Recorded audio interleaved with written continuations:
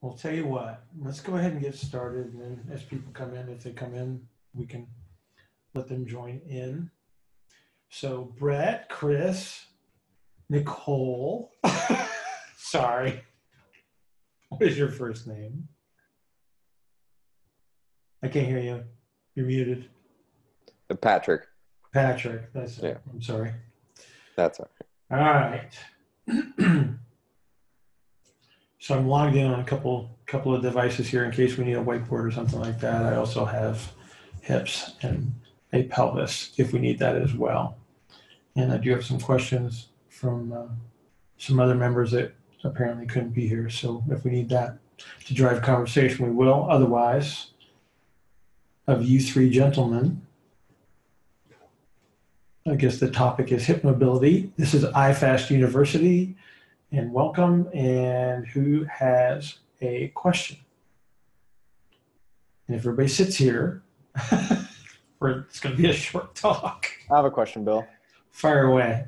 So I have a client who was pregnant. I think her child's now like 9 months old. She has wonky hip stuff when she squats and deadlifts. She's like super externally rotated with her femurs, and it just doesn't look comfortable. She doesn't have any pain with it, but she can't go that low with depth. And I've kind of regressed her from a hinge to a hip thrust. Instead of trying to focus on the deadlift for now, I'm just going back to a hinge. That looks okay. She can feel hamstrings and glutes there. But I was curious if you've had experience with ladies who were pregnant or who have had children and they still have some weird hip limitations or issues. Right. So there's a couple of things that you want to take into consideration here. What is this, her first child? It's her first, and she just had a miscarriage like a week or two ago, but it was a super early pregnancy, so I don't think that affected much. Okay. Depending on how long she was pregnant the second time, however, you're going to have some hormonal stuff that may be involved. So the first trimester, the relaxin circulation is very high. And so that's the stuff that makes ligaments a little bit looser and allows more mobility in the pelvis. So just an FYI on that. That happens in the first 14 weeks of pregnancy. So again, if she just miscarried, depending on how long she was pregnant, that may promote some of what you're seeing. Now, the thing you have to kind of consider is what orientation would her pelvis be in, especially having had a baby not too long ago. And so in most cases, depending on how big a person she is, you're going to have a certain type of pelvic orientation that goes along the pregnancy. So as the baby moves forward, she has to make postural adjustments. And again, the pelvis will alter its orientation in response to changes in the body's response to gravity. So you could have an orientation that actually points the hip sockets in a retroverted position, which would be a little bit more posterior and a little bit more down. So hang on a second. I do have a pelvis, so I will pick it up here and show you. So depending on orientation, so if nothing from a relationship standpoint changed within the pelvis itself, she's at least going to orient herself forward, simply because of the weight shift forward. Now, in most cases, though, what the typical response is not to follow the weight, but to actually create a posterior orientation or rotation in the pelvis. And so what she'll end up doing is probably doing that, where it will open a little bit. Do you know if she had a C-section or normal delivery? I do not. I could ask, would that help? Well, again, so in this orientation, the canal that the baby has to pass through is narrower. And so sometimes that's one of the reasons why they have to go C-section, is because there's just not enough room for the baby to come out.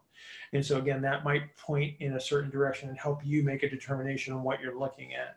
But if we turn it sideways, you can see that if I reorient the ilium, so if I widen the ilium in response to the load, I actually reorient the hip socket. You see how it turns down and back a little bit? So that's a retroverted position of the hip socket. And so if the socket's pointing in that direction, it stands to reason that the more comfortable position for that hip to rest in would be external rotation, because that is moving the socket into that position. So that might be one of the reasons why you're seeing the patterning during a squat. And again, we're guessing right now. We're not really sure.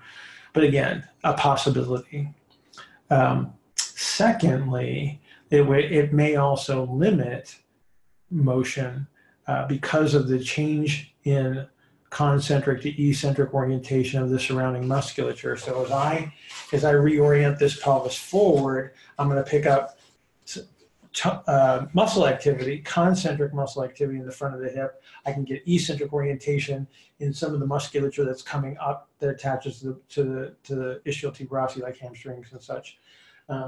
I can get a reorientation of glute max in the sagittal plane, and I can get reorientation of external rotators as well. So when she tries to sit down, those external rotators might be very concentrically oriented, and that's not going to let her squat. It's going to let her sit comfortably. She's not going to be able to bend forward comfortably, or she'll have a limitation there, simply because of all this concentric muscle activity that would have to allow the pelvis to open and widen to allow her to bend and squat. So again, you're going to have to make a determination on that. Hip internal and external rotation measures will give you a clue. And again, depending on how quickly she bounced back from being pregnant into activity, you'll see rib cage orientation. That may also be an influence. So if her rib cage widened during the pregnancy, that can alter the entire orientation, where the whole pelvis, so I could have this appearance and an orientation forward, and that's a lot of muscle activity that's going to prevent more hip flexion, especially in a squatting type of pattern.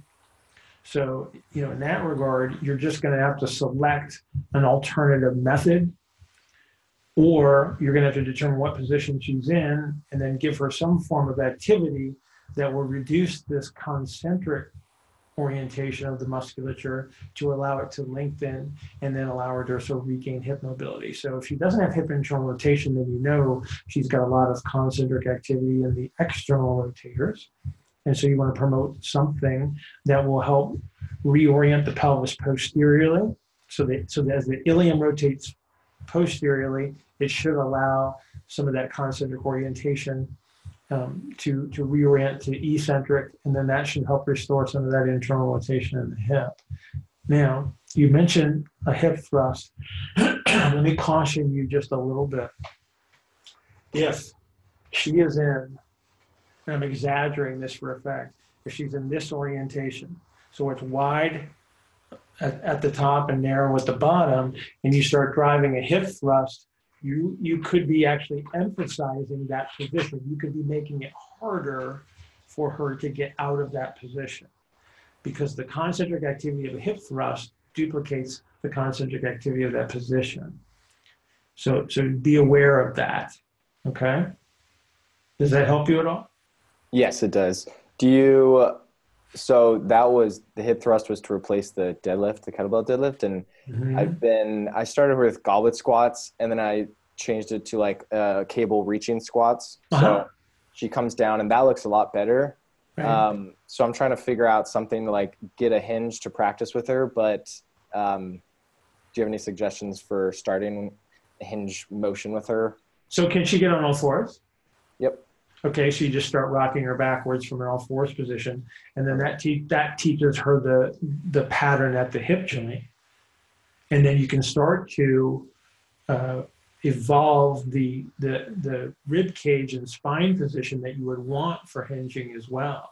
So as she learns to sit back, then you just decide how much hip motion you want, what orientation of the rib cage and spine, and then monitor, coach, cue, and then just evolve it from there. Because once she can do that, then you can start to bring her up, right? So you're just teaching her how to manage gravity, just like her baby does, right? And so that's an easy way to take somebody that may not have an effective strategy in regards to control of her pelvis relative to her rib cage. So you teach her how to move that as a relatively stable structure, which is typically what you want in a hinging motion, right? And then, like I said, bring her up to her feet from there. And then you can do an unweighted hinge. Then you can progress her to some kind of lightly loaded deadlift patterning, or however you want to work that. Thanks, Bill. Mm-hmm. Corey Hack, how you doing, man? Oh, how's it going? It is going well.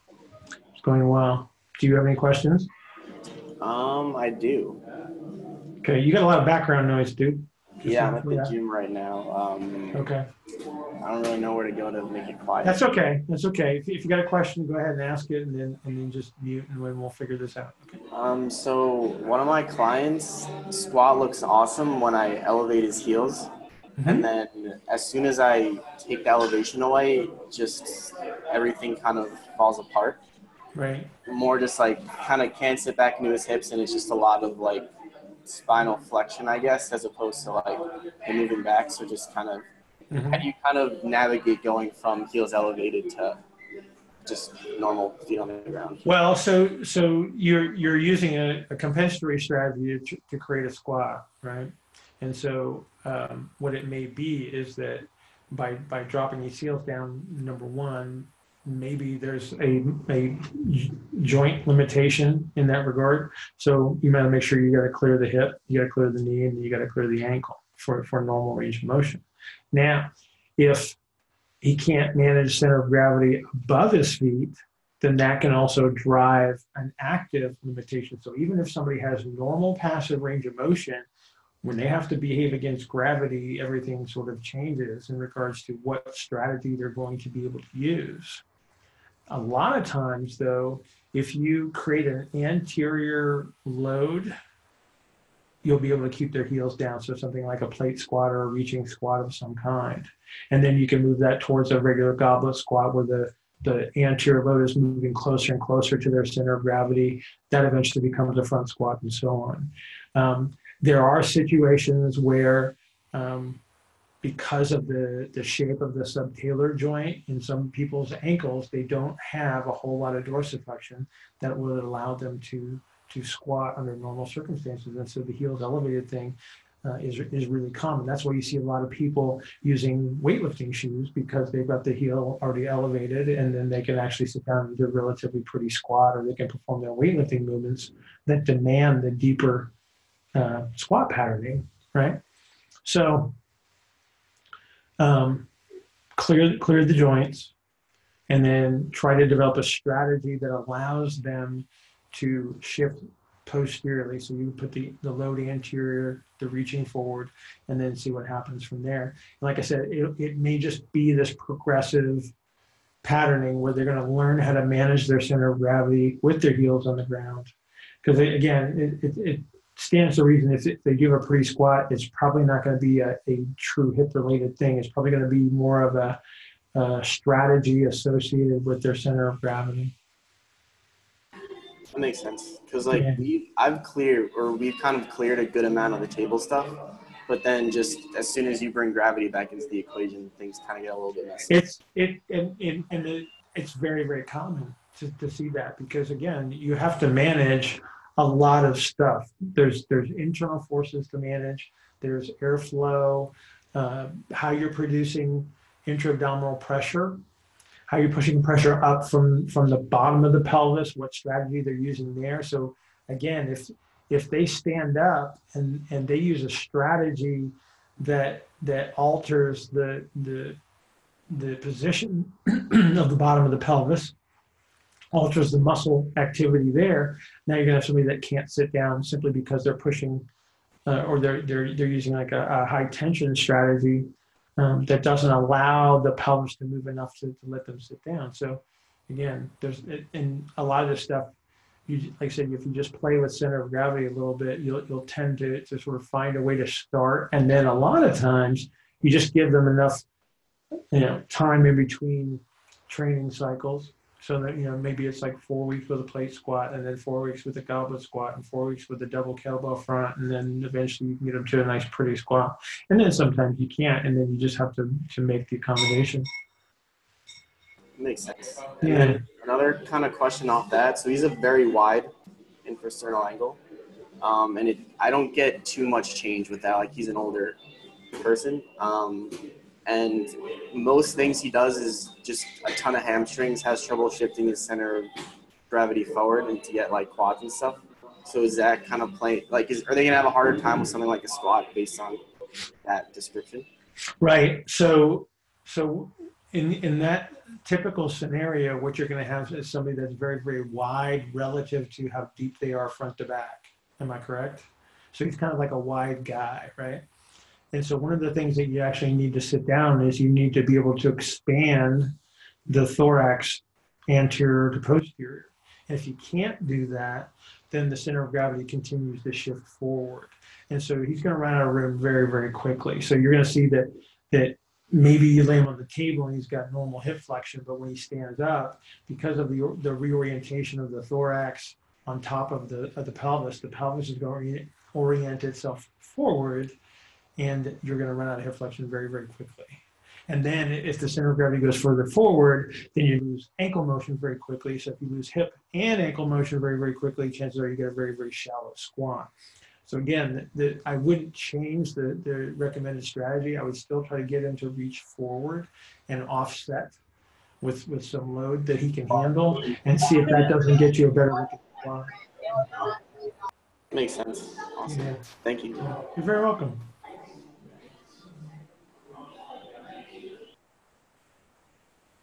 Jim just signed on. Are you there, Jim? I'm here, Bill, but I have lots of background noise. How are you? I'm good. I'm good. Good to hear you. Good to hear you too, man. You got a question or anything, brother? Or are you just hanging out? I'm just hanging out, and I'll try not to hijack it this time. You didn't hijack it. You just redirected it. There you go. That's all right. Okay. Okay. Does anybody want to know? So this is from Mario, but does anybody want to know how you go about determining someone's optimal squat or deadlift stance? Maybe this is Chris. Does that help you, brother? Say that question one more time. Okay. I got braces on, so it's hard for me to speak clearly. So how do you go about determining someone's optimal squat or deadlift stance? There's no rules, first and foremost. You have to determine what you want it to look like. So you have this picture in your head that you said that you call a squat, and then within certain variations, you have an acceptable level of performance. There's really no rule.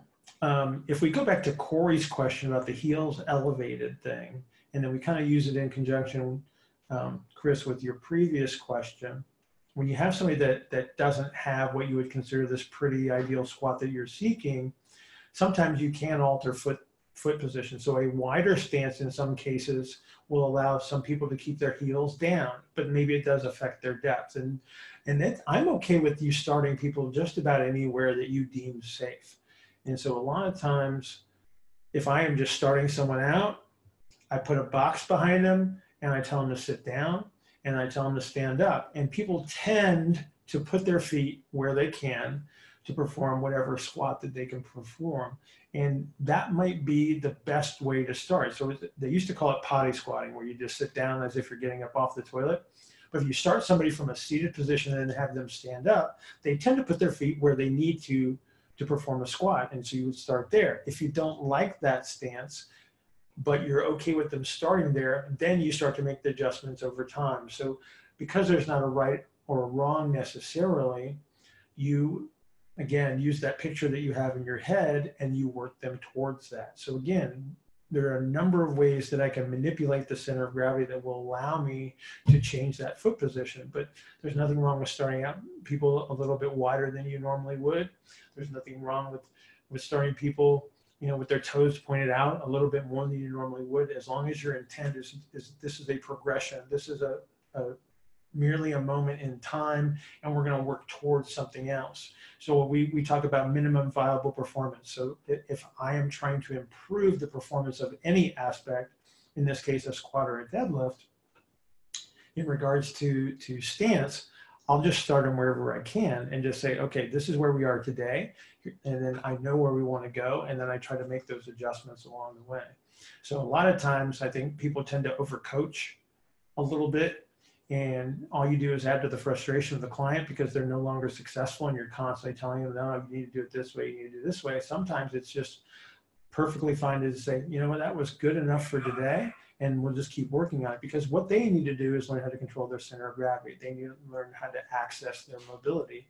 And so that's why being a good coach means sometimes you just shut up and you just let people do some things, as long as they're within this safe and adequate range that you perceive, and work from where they are. So I don't really have like a set way that I would determine what is optimal in regards to a squat or a deadlift. I just kind of let people do something and then start to make the adjustments there.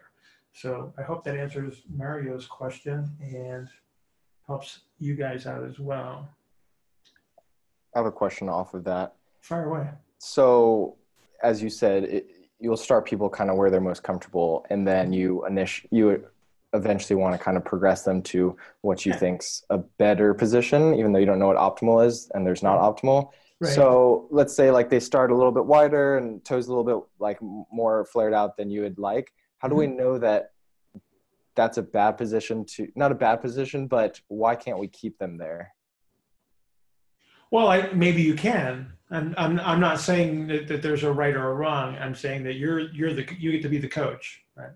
So you get to determine what you want as an outcome in regards to what the client is capable of doing, desires to do, etc.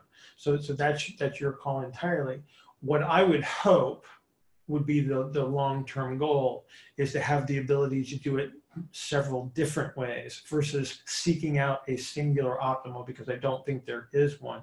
So for instance, your squat pattern with a bar across the front of your shoulders should be different than the squat pattern if you put it behind your neck, right? If I hold a kettlebell out at arm's length, I'm going to squat differently than I hold the kettlebell close to me in like a goblet squat position. So again, the demands of the activity will determine what this person is capable of in regards to optimal at that moment in time, with the understanding that there's probably not one singular, and I just need to make sure that I have enough variability built into their system, because variability is more representative of health versus seeking out one optimal, right? We don't want to have one pattern, because again, if I move the load, I change the task, or I've altered the environment, however you want to perceive that, and therefore the appearance of the activity should change.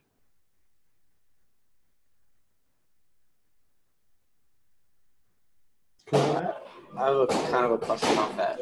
Sure. So, assuming you don't have access to table tests, you don't know anything about them, you're just seeing them squat for the first time. Mm-hmm. How they decide to self-organize and kind of perform the squat, could that be some insight into like their compensatory strategies that they use and sort of stuff you can't or would be able to see on the table but don't have access to at the moment? Yeah, maybe. The thing that I would say, Corey, is that what you're going to use with a complex movement, like any complex movement, so a squat or a deadlift or anything that involves multiple joints moving at the same time, especially against gravity, you're not going to be able to maybe answer all the why questions, but you do have a comparator to play with. So if I did I don't need table tests to take somebody into the gym and train something. I can just say, do this, see what happens, and then I alter either through a cue, or I change the load, or I change the position, and then I just see what happens. And there's nothing wrong with that. I think people get way too carried away when you're taking somebody into the gym, that they have to have, all these umpteen table tests cleared, to whatever their considered normal is before you can take somebody out and exercise. And that's just not even remotely close to true, right? Again, if we always consider the person as their minimum viable performance, right? So here's how you perform today. And if we can move people closer and closer to whatever we perceive as being better or ideal under a specific context or circumstance, then I'm totally okay with that. I don't expect things to ever be perfect for anybody, and I expect them to evolve. There's not one right way. There are many, and again, we have to appreciate that in people. That makes sense. Forgot what I was gonna say. Uh-oh. That should only happen when you're my age, dude. It's not good. Getting older.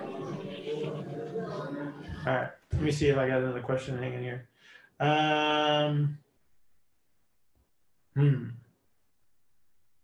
So what are your top 2 or 3 resets that you find yourself using with your individuals and groups? I have no idea, to be totally frank. I try not to have to use those if I don't have to. If I can work these things into activities, if I can move people, and again, we just using like a warm-up activity or something along those lines versus having to do some sort of structured rehab exercise to get people to regain their mobility. If I can just do it through some sequence of activities, maybe I do take them to the floor, maybe we do something in all fours, and we're regaining the ability to manage the pressures and the forces inside the body that way. Some people can't posteriorly rotate their pelvis. They can't expand the posterior rib cage. So there's many ways that you can achieve those things without having to do some sort of structured activity. It does help when you can manipulate respiration to some degree, because that is one of the components of internal pressures that we do have to manage. So again, using different positions, the rolling patterns that were promoted years and years ago are actually a way to actually manipulate some of those pressures. So I'm okay with that. Arm bar progressions are really nice to teach people how to reach forward and to start to control the internal pressures. And again, using respiration as a complement allows you to manipulate those things and allows you to access greater ranges of motion. Most people are limited in hip mobility because they can't alter position sufficiently around in regards to the joint position to reorient the muscles from concentric, eccentric, or eccentric to concentric. And so that's where those limitations tend to rest. It is rare that you would see somebody with a true altered joint structure that would limit someone's capacity to access certain hip motions. Now, there are structural changes there, in regards to the depth of the hip socket or the orientation of the hip socket as a bony position, not just a mobility-based position, but at least in my experience over 28 years, they're a very small percentage of those people that you cannot manipulate in regards to changing those positions. So I try not to default to rehab exercises in the fitness realm. We went through that phase. I think we're getting well past that, and we're using other forms, like just putting someone in a half kneeling position. Your chops and your lift patterns work just as well as those other activities. And like I said, if you can include an element of respiration, you'll find that you're able to access a lot more mobility in a lot of these people without having to flop them on their backs and treat them like they're broken. Because again, I'm really trying to get away from those things. When the people come in and they're much more satisfied in regards to their performance, they feel much more successful when they can be more active. And so again, if you can just build those things into the warm-up versus having the structured rehab activities, I think it works out a lot better. So I hope that answers Mario's other question. And anybody else? I guess I have a question based off the structure comment. Sure. So I have a client who seems to sit like anteverted, right? It has a bunch of internal rotation, Mm-hmm. not a lot of external rotation, Okay. pretty even side to side. Um, but he starts to get like a right hamstring pull when he's running. So like, is he shifted? But everything seems to be pretty status quo, right to left. He's flat back, right, wide infrasternal angle. So from the Okay. front, he looks wide. But what do you start to look at there? Is he posterior pelvic tilted already because he's anteverted? Is there already that pelvic tilt, or what? Okay. So people with crazy internal rotation of the hip, Yeah. limited external rotation of the hip, tend to have a problem above the pelvis that is Okay. orienting the pelvis forward. So let me show you with my little pelvis here. Okay. So if I just orient the pelvis forward, so I'm not altering the relationship between the ilium and the sacrum at all. So I'm just going to orient it forward. So that would mean that the infrapubic angle is still wide, right? And so if they have any respiratory variability issues where they don't have the ability to adduct the hip or whatever, then chances are the whole pelvis is oriented forward. So what happens when I orient the pelvis forward is I actually gain a lot of hip internal rotation. So the normal mechanics of the hip as the ilium rotates forward is the increase internal rotation, adduction, and of course flexion of the hip. Okay, that would be a normal pattern associated with that movement of the pelvis. So what can happen is I gain that internal rotation, and then because of the anterior orientation of the pelvis, there's muscles on the front half of the pelvis that can internally rotate the hip. Well, they pick up concentric orientation, so I lose the ability to externally rotate, and I have this crazy internal rotation. So I would look up here and above. So you mentioned a flat back. So if somebody's got a wide infrasternal angle, the axial skeleton tends to be in an exhaled position, and the wide infrasternal angle is a compensatory strategy to breathe in. And again, that will present as a structural thing, because most people are like, if you look at like a shorter torso to longer leg length concept, those people tend to be a little bit wider. And then there's other relationships, but again, with the wide ISA and the flat back, you've got an exhaled axial skeleton. And so what I would do, one is you got to start thinking about, I've got a lot of concentric muscle activity above the pelvis. So when you try to reorient the position of the axial skeleton, I would try to reverse the pelvis and start to expand that upper back area, so the posterior upper thorax, getting expansion there. Again, so your reaching activities, your overhead activities, using an inhalation will, that was my dog, by the way, will provide you the whole reorientation of the pelvis, and then you recheck your hips and see if you don't start to see the difference. So again, you're just picking up. It sounds like you're picking up concentric activity on the front half of the pelvis there. Okay. Yeah. It's really confounding because you don't expect to see any internal rotation on those wide infrasternal angles, and when you do see it, it's usually higher. It's not in the pelvis itself. Yeah. That's a good question, because it happens a lot, and people get confused because it doesn't really fit, what you would typically see in the presentation. Yeah, I was a little thrown off by it. So. Yeah. Go upstairs. That's what I would do. All right. Yeah. I have a question based off the running that was just mentioned. Okay. So, are you familiar with? I think it's Greg Lehman, the PT, talks a lot about like. I know of him. Yeah. Okay, so I know he's talked a lot about pain science, and he mentions a lot about running and how once you become into more like cyclical or endurance, longer, like low level activity, the spectrum of form or like biomechanics becomes larger as you go from like the left side would be like a 1 rep max squat to running like a marathon. Like you can get away with more of these discrepancies with longer duration. what are your thoughts about whether or not you agree with that, or you still think like position and like the pelvis and rib cage still plays a huge role with those longer type activities?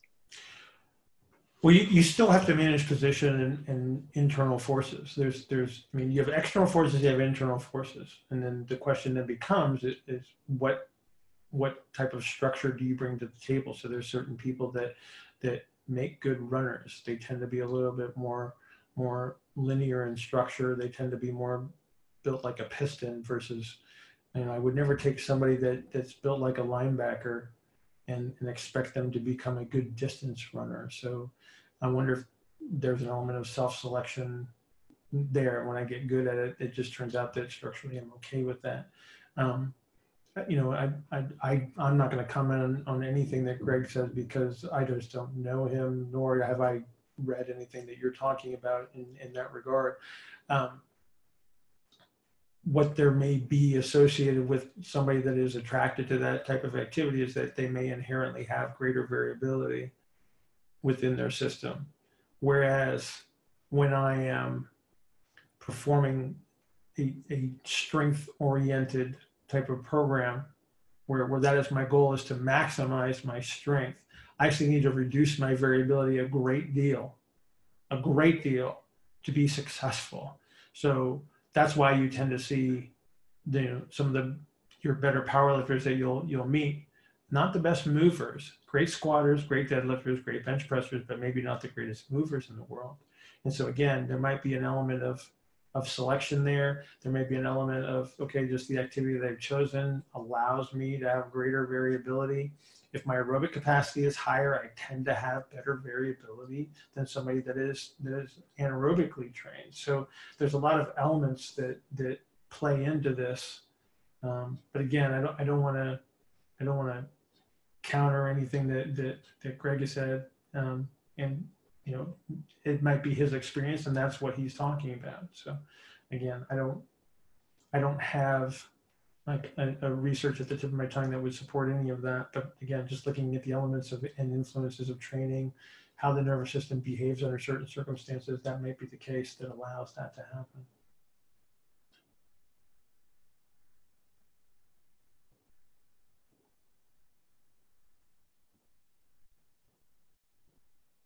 Anybody else? I have another question. Fire away, Corey. So one of my friends, powerlifter, hard shift, right knee pain, hard shift to the right when he squats. So we clear a lot of the stuff, but under a lot of load, obviously, still gets that shift. This is kind of, I guess, like Bashian. He talks about like fatigue. So can you use fatigue like at the end of a workout to sort of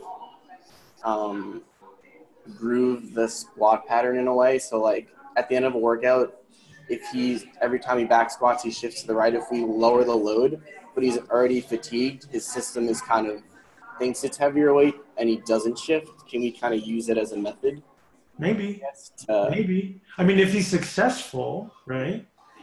And again, if it's a purely technical problem, then I think that you may have a viable strategy there. Now, if it's related to a certain threshold of force that's required, then maybe not. And now you might have to consider another strategy. Okay. So let's talk about right shift in a squat. So do you recall talking about that when you were with the fine folks at iFast? I do. Okay. So the right shift is a compensatory strategy, right? That again, if he cannot manage it at a certain threshold of load, he will continue to try to use that, right? So maybe it's a matter of, okay, let's bring the weight back. Let's find out where you are capable of squatting wherever we say is ideal. And then we start to reload over time. That would be the simplest way to do it, right?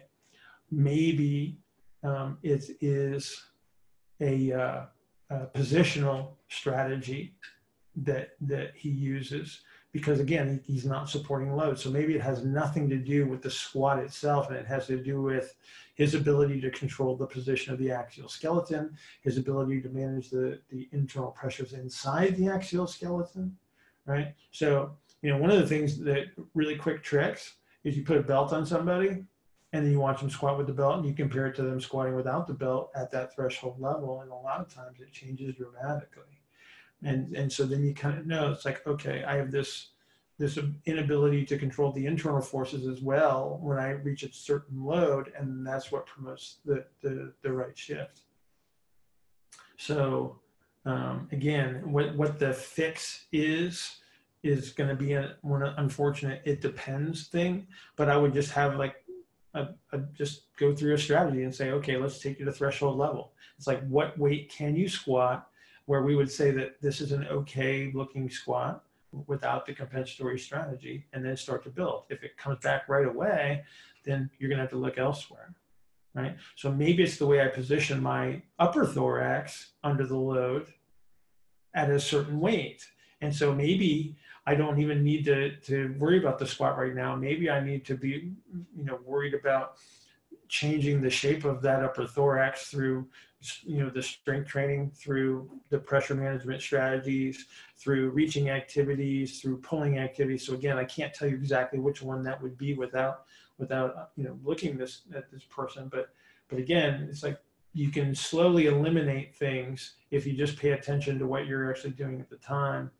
But yeah, the simplest way to go is just like take them back down to below that. Is it pretty? Okay, let's just add a little bit of weight at a time.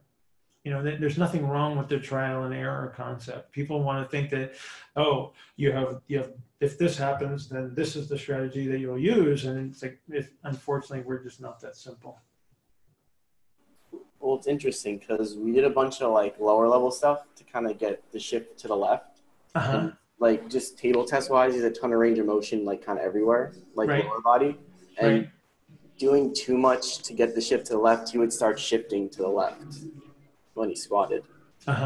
So it's kind of like finding that middle ground between finding whatever works so he can squat for the day. Sometimes it's a simple cue. Sometimes it's a position of load. Sometimes it's a position of stance. Sometimes it has nothing to do with the activity in question, right? And again, but you can eliminate those strategies just through simple trial and error and using your reasoning, right, as to, okay, what is actually happening here. So if I got a guy that, if you do flop him on a table and you move him around, you go, wow, he moves really, really well. Okay, now he's having trouble managing the internal and external forces, right? So I got gravity, I got external load, and then I got the stuff that's going on inside that I all have to control. Right? It's like a lot of just kind of considering all the factors, not just what it looks like on the table and what the squat looked like that one day. Right. And be simple first, right? Just what's the easiest thing I could possibly do? Like, hey, try this instead of that. There you go. And then you try to get more complex from there. But yeah, don't overcomplicate it until you have to. Hey, Bill, if I could kind of add something. Of course. Back in the days when I was the king of the high threshold strategy, I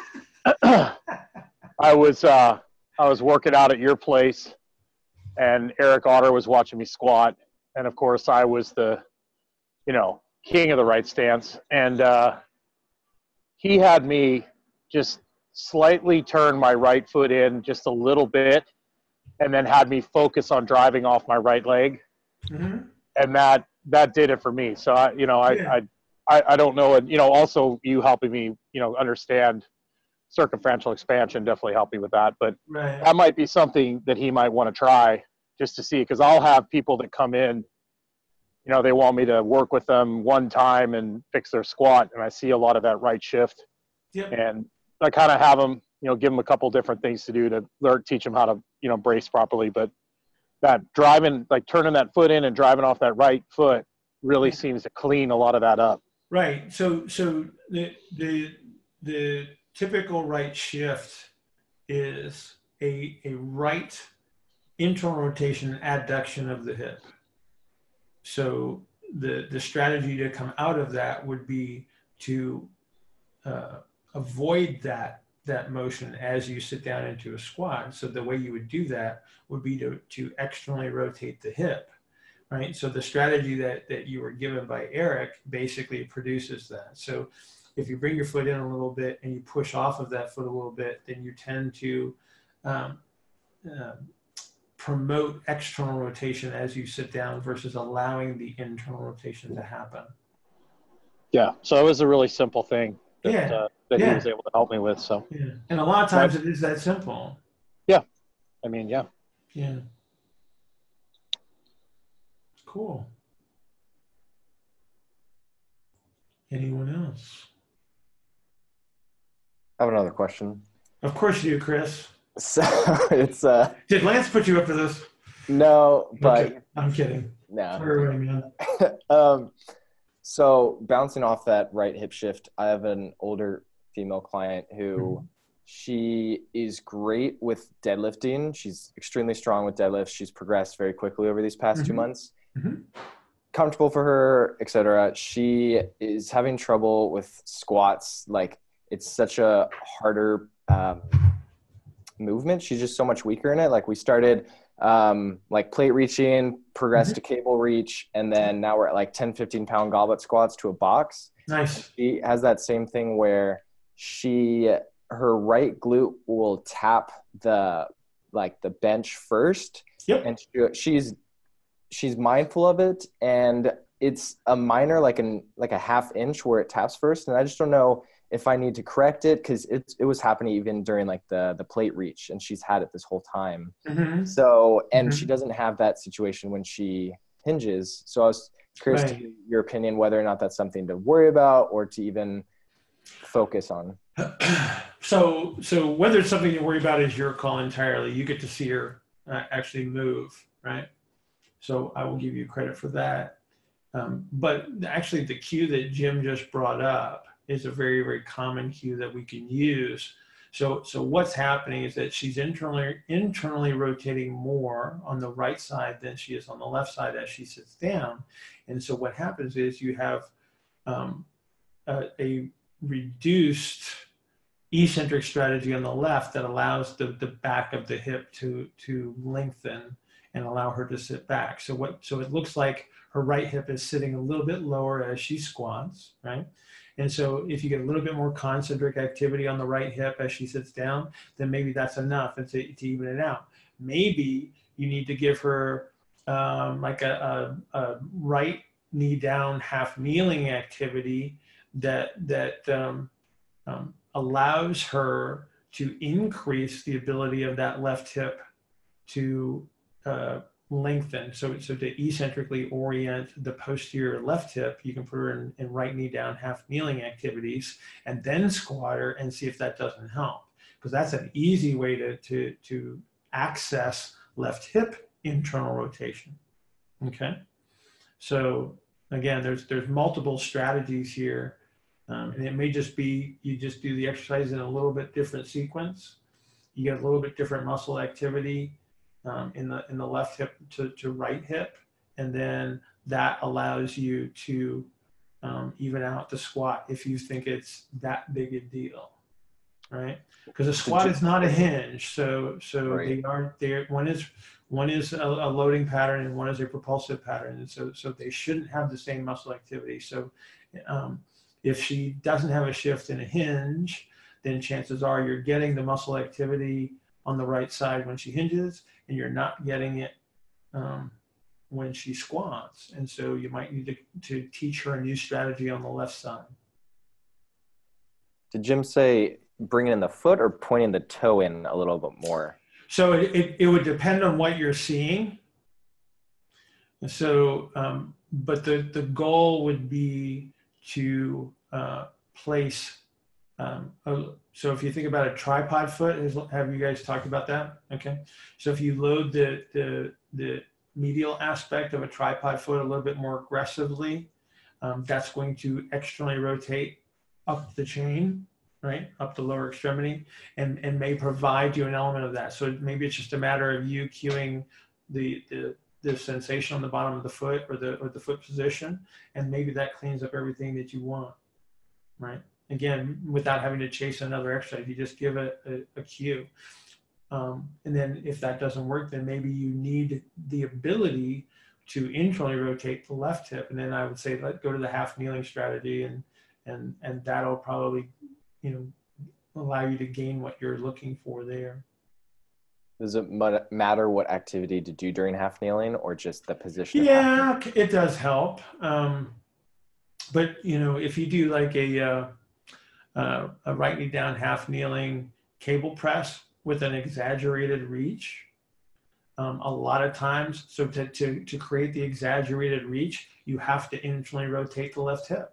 I mean, so it's you're chasing a change in mobility, but using a nice gym exercise that feels like they're still working out. And so I don't have to do any funky mobility stuff. I can just build it right into the program. So you do a chop across the body that way. Sometimes you can use, some form of stabilized activity. Some people can do a kettlebell chop and lift, or a halo, or something. A lot of times it's just a matter of positioning the pelvis and challenging them to hold the position. And if they hold it effectively, you get the muscle activity that you're seeking, right? Kind of going off that. So say we give them the turn your foot in cue and it works. How can such a small cue or change create such a huge influence? So you're literally changing how you manage internal, external forces and stuff like that. Yeah, it's pretty cool, huh? So welcome to the world of complexity. So I know you have read about this, right? So we can have a little chat about how this works, right? So one of the things that we know about complex systems is a very small influence can have a very high magnitude change, or a very high magnitude influence could have a very small change or no change, right? And so this can be one of those cases where literally this is the limiting factor, and all I need to do is make this one tiny adjustment, and now I can stack a bunch of weight on top of that axial skeleton, whereas that little leak, that little power drain, if you will, was just enough to just totally drop the threshold of capability. So this is just one of those things about being a complex system, but that I think that, you keep this strategy as simple as possible for the greatest influence, and then you sort of work up from there. I think that's the easiest way to do what we do, especially with the fitness related clients. I don't think we have to get too wild and crazy. I don't think we have to turn them into rehab clients. We don't have to treat them like they're broken. It's just like, okay, this is what you're capable of. And again, we're going back to this minimal viable performance. It's like, okay, how good can you be today? If my goal is to squat 300 pounds and I can only squat 200 pounds, I don't try to coach somebody into a 300-pound squat knowing full well they don't have the capabilities. I develop those capabilities over time. Well, why is movement any different from any of those other abilities that we're chasing in the gym, whether it be endurance or strength or power or whatever we want to call it, and I think that sometimes we get a little carried away and we make it harder than it needs to be. It's funny you say that, because one of my clients was deadlifting the other day and just didn't look good. And I literally just gave him a compliment. It was like, oh, looks like you're working really hard or something. And everything just cleaned up. Didn't coach him, didn't do anything. So that could be just one of the small influences, just change everything. So uncertainty drives a certain physical pattern, right? And you gave him a reinforcement and you changed his state. Who knows what happened, right? We can sit here and have a great discussion over drinks and theorize about all the amazing aspects of the brain, and not knowing anything about what happened. We just know that, okay, that was good. So next time this guy comes in, I kind of know how I need to interact to get a more favorable outcome, and I'm okay with that.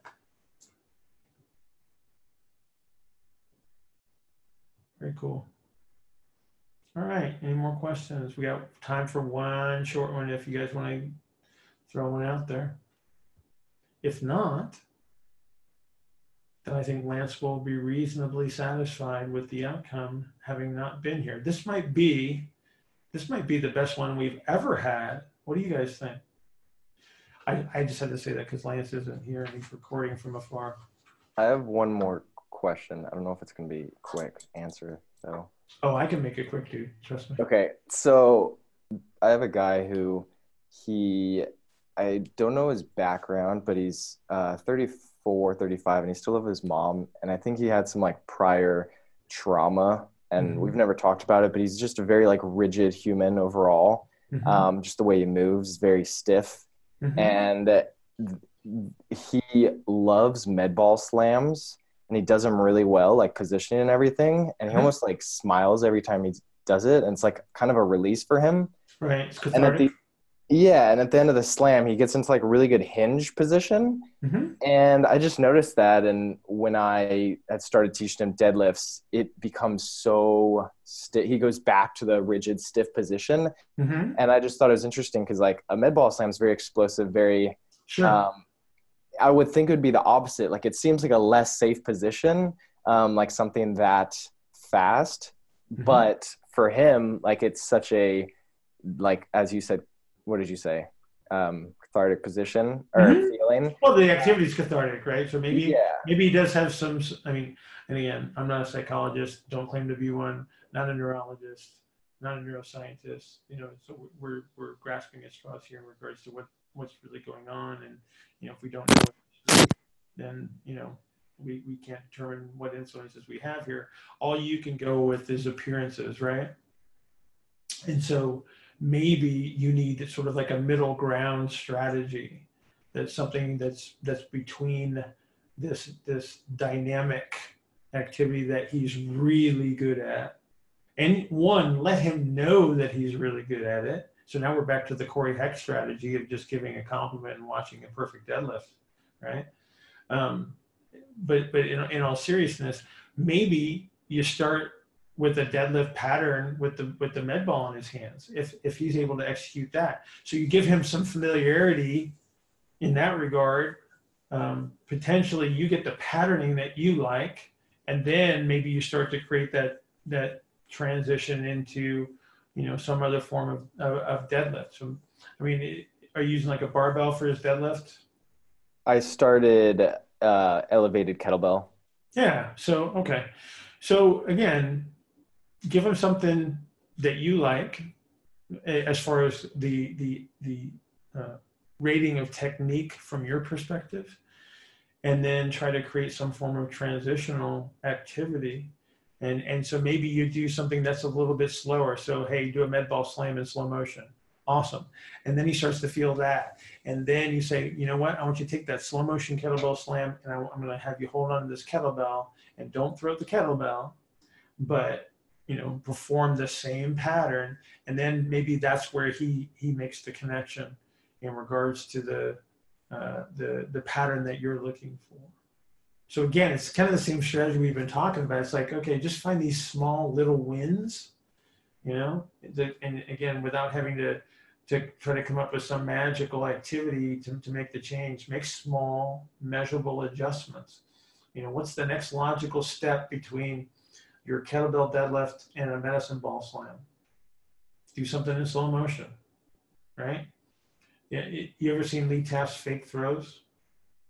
So maybe you do a fake throw, see how that looks, and then you slow the fake throw down, and then you transition that to your kettlebell, your hinging pattern, right? Awesome. That helps a ton. Yeah, that's really good. But don't try to guess what's going on with the guy. You know what I mean? Just go with what you got. Go with what you visually see. Be a good person, right? Treat him nice. All right, dudes. I'm assuming it's all dudes, so I apologize if there's any females on the call I can't see. Hang on a minute. Nope, just us dudes. Okay, a lot of testosterone in the room tonight. We had a very, very good discussion. Thank you for all the great questions, you guys. I am going to go listen to something else for a little while, and then I'm off to bed because I'm old now. All right? Thank you, Bill. You guys have a good night. Thanks, Lance.